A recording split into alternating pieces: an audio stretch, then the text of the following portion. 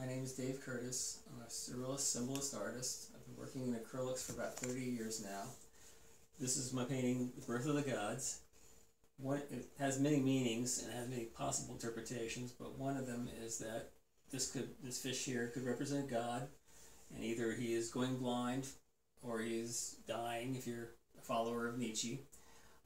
He's given birth to various religions. The older religions are like Hinduism and Buddhism, maybe a little Taoism creeping through.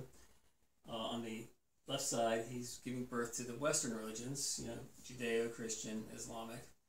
And along the way, there are many false religions and false ideas represented by the spider and the snake. And the Buddha once said that he would remain on Earth, continually coming back as a bodhisattva until every blade of grass is saved.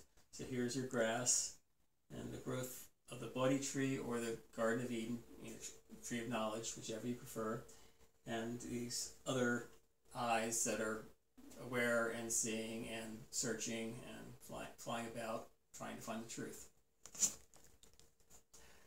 Thank you very much to Manuela from WebAmp Design, who produced this video.